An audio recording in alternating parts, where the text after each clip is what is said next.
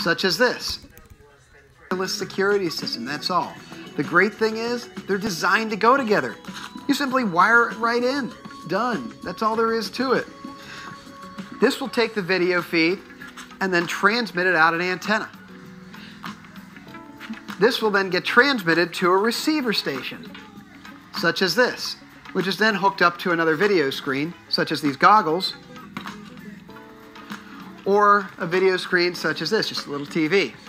No, same when now, the only thing that you're really going to be looking at beyond just the camera is what video frequency do I want? Well, there are several different video frequencies out there, and the choices aren't always as simple as you might think. We'll start with the most common video frequency, 5.8 gigahertz. 5.8 gigahertz is one of the most common video frequencies for FPVers. Why? Because you can use it with a 2.4 gigahertz radio. There's no problems. And the equipment is small, compact, it's cheap. Very, very small antennas. And they try to sell me this for $400 when going with 5.8 gigahertz for video, circular polarization is a must. Linear polarization will cause many problems due to multipath reflections, which I'll explain in a later video. The great thing again, small antennas. If you jump up to a lower frequency, your antennas start to get a little bit bigger like this. So 5.8, small, cheap, it works. The downsides, you must use circular polarization, and there's another problem, the Fresnel zone. If you fly behind an object and your video transmitter can't see your receiver, guess what? Your video is going to break up. It's going to get weak or go out completely. You can't fly behind trees. You can't fly behind barns or houses on 5.8 gigahertz. I can't even fly line of sight. So let's say that's what you want to do. Well, there are other video frequencies to choose. Going to jail. So let's say you want to fly behind objects, so 5.8 gigahertz isn't for you. Well, we'll step one frequency down, one that many people are familiar with, 2.4 gigahertz. The antennas are getting a little bit larger now, but they allow you to fly behind objects. You'll get a little bit of video breakup, but not nearly as bad as behind objects. You'll get a little bit of video breakup, but not nearly as bad as 5.8 gigahertz. There is a problem with 2.4 gigahertz. It's on the Wi-Fi band, which means if you're around a lot of Wi-Fi routers, inner city, probably best to pick another band. However, there's also 2.3 gigahertz, which is just a step down, which is outside of the Wi-Fi band. So you'll be able to fly no problem around Wi-Fi routers. There's one more problem though. Most of your radio systems are 2.4 gigahertz radio. Do not, and I repeat, do not attempt to fly a 2.4 gigahertz radio with 2.4 gigahertz video.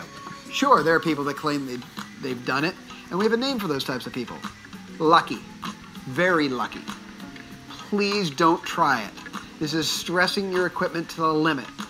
If you're going to fly 2.4 gigahertz or 2.3 gigahertz video, please choose either 72 megahertz for control, or 35 megahertz or 40 megahertz for the European guys, or 433, you know, your UHF or LRS. How do you say it like that? Let me say it like that again. Please choose either 72 megahertz for control, or 35 megahertz or 40 megahertz for the European guys, or 433, you know, your UHF 5 megahertz or 40 megahertz for the European guys, or 433, you know, your UHF 5 megahertz or 40 megahertz for the European guys, or 433.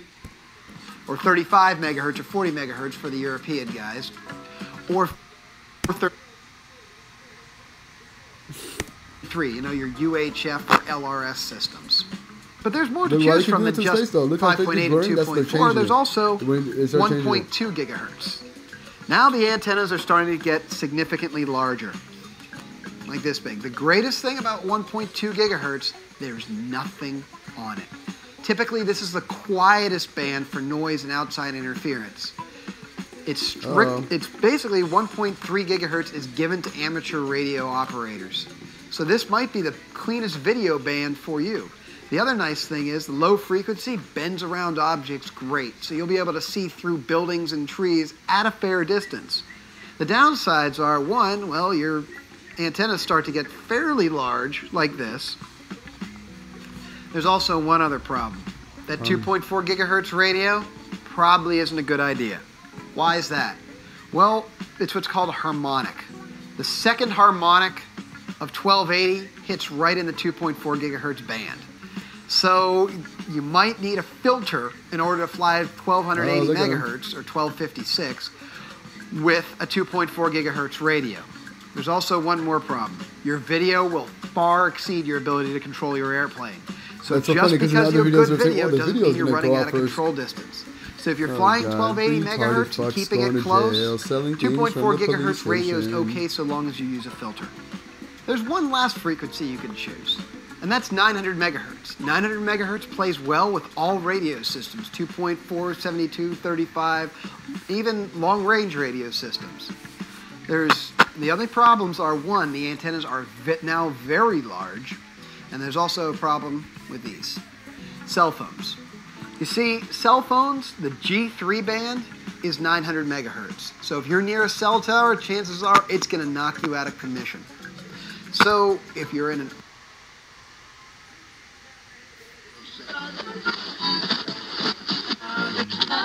Hi, I'm Alex Grieve, aka ibcrazy, and this is How to Be Successful in FPV, Part 4, the antenna system.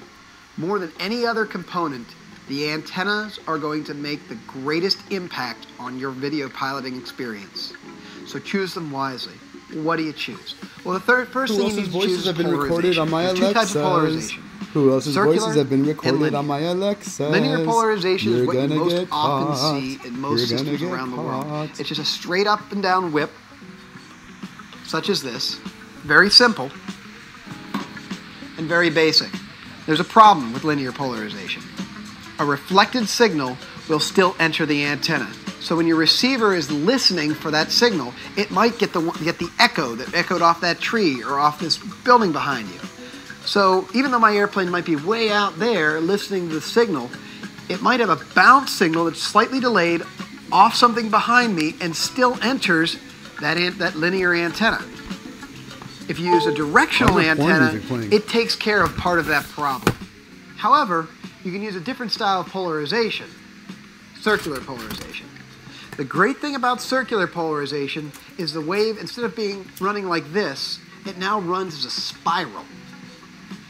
The interesting thing about a spiral wave, when it hits an object, it reverses direction and comes back out. So in the case of an antenna generating that spiral, you've got this spiral system coming out. If it reflects off of something, I can't get into this circular polarized helical antenna. It'll only wind one direction. So reflected signals automatically get knocked out. So circular polarization will keep your video from mixing. If you have a problem with your video scrambling all over the place, that's probably multipath interference, and it might be time to change to circular polarization. So now we've gone over the difference between linear and circular polarization. What type of antennas do I use? Well, if you're going with circular, these are the original, the blue beams. Circular polarized transmitter antenna, circular polarized receiver antenna. There are many flavors out there. This is known as a cloverleaf with 3 lobes, a skew planar wheel with 4 lobes, or the ibcrazy mad mushroom with 5 lobes. Well, what's the difference? Well, typically the cloverleaf has been historically used as a transmit antenna, but the mad mushroom works fine as well. The skew planar wheel has been historically used as a receiver antenna. Does it work as a transmitter antenna? Of course it does. Does the cloverleaf work as a receiver antenna? Of course. It's just convention. But typically most people have had success with the cloverleaf and the skew wheel. The mad mushroom will be released in a few months, so keep an eye out for that one. It's an improvement on this little guy here. The cyclone and the rotor one together? What kind of range can you get out of this? Well, it depends on your system. But the thing is most pilots do not fly behind themselves. They typically set up and there's their field out there. So for that, you might want a directional antenna. Well, now it gets a little bit different. You're still using your omnidirectional antenna on your airplane, but now you want a little bit of directionality. You want your antenna to look out that way. Why? Well, if your antenna is listening behind you, it can't listen as well in front of you. This is where the concept of gain comes in. So the higher the gain, the more directional the antenna. So we'll start with a very, very low gain antenna that's directional, such as the helical antenna. That's low gain? This is a circularly polarized antenna. it is listening in about 145-degree beam. So anywhere between my two arms, it listens just as well or stronger than the Omni antenna.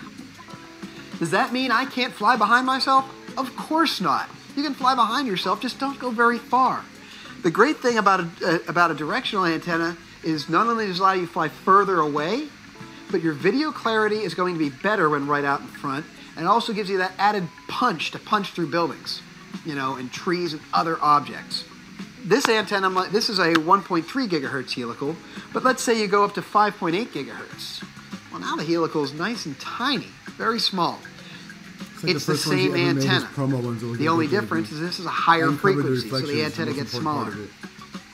Well, let's say you want slightly higher gain. Well, there's a 5-turn helical that paid $80 with more turns. So let's say you want a little bit more range than the helical offers. You steal it? Well, for that, there's the Crosshair. The Crosshair was developed as a joint effort between me and Hugo of True RC Canada. We developed this specifically for FPV. Great axial ratio, which means it rotates a signal very well, and it has the ability to punch through all kinds of objects. Keep an eye out for this one. This one will come in different arrays with 2 or even 4 stacked against each other. Wow. That'll be able to punch through mountains a mile away. Now again, if you're a beginner, don't try it. This antenna is more an advanced pilot's antenna.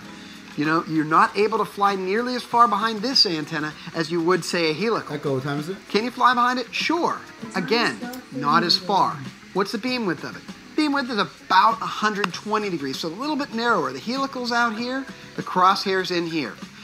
Again, that's where the beam is as strong, if not stronger, than your Omni antenna. Again, you can fly to the sides, just don't go far. Well, that's circular polarization. What about linear? For linear polarization, there are 3 common antennas out there. The patch, the Yagi, and the biquad. The patch, the 8 dBi patch, is the linear equivalent of this helical antenna. All it is, linearly polarized. Many people do great with a stock antenna and an 8 dBi patch. It works great. They go up to 14 dBi for much, much longer range. Again, 14 dBi, highly directional. If you're a beginner, you do not want high gain. Stick with something around 7, 8, no more than 10, absolutely not. Another antenna is the Yagi. The Yagis come in all different sizes, higher gains, and they can reach out there further. The problem with Yagis is they tend to have some issues with multipath interference. But if you're going for long range, Yagis work great. And then, of course, there's the biquad. The biquad antenna is great. There's no side lobes, but there's a little bit of a lobe here to the sides and a little bit to the rear, so you can fly behind it and to the sides of it fairly well. But your beam out front is about 90 degrees, so about right here. It's linearly polarized, so your capability, so you want to fly a linear antenna with it. So which antenna is right for you? How far can I go? Well, this is a results may vary hobby, and you might want to get used to that. So make sure that you know that enter the question. What one person can do with a certain setup doesn't mean that you're going to do the same. You might do better than they will, or not as well. It all depends. Really, it's experimentation. Honestly, an Omni antenna set works great for most people. So does a helical. So does a Crosshair, even a biquad. It just depends on your mission. So are you going for long range, or are you looking to keep it in close and just fly around yourself? Make the decision, choose it wisely. The great thing about the antenna, it's probably the cheapest part of the video system, and it's real easy to change it out for another system. There's nothing to it. So the choice is up to you. $80. Me personally, for the fucking thing. I fly this helical sometimes. For the sometimes I fly a Crosshair.